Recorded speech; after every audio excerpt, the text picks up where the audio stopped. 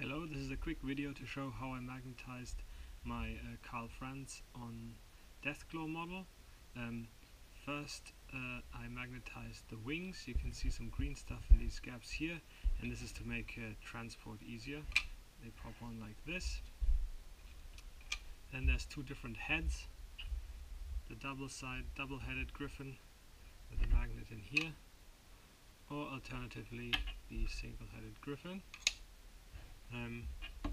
Different riders have their own different emblems, each of which is magnetized, so they pop on here like that.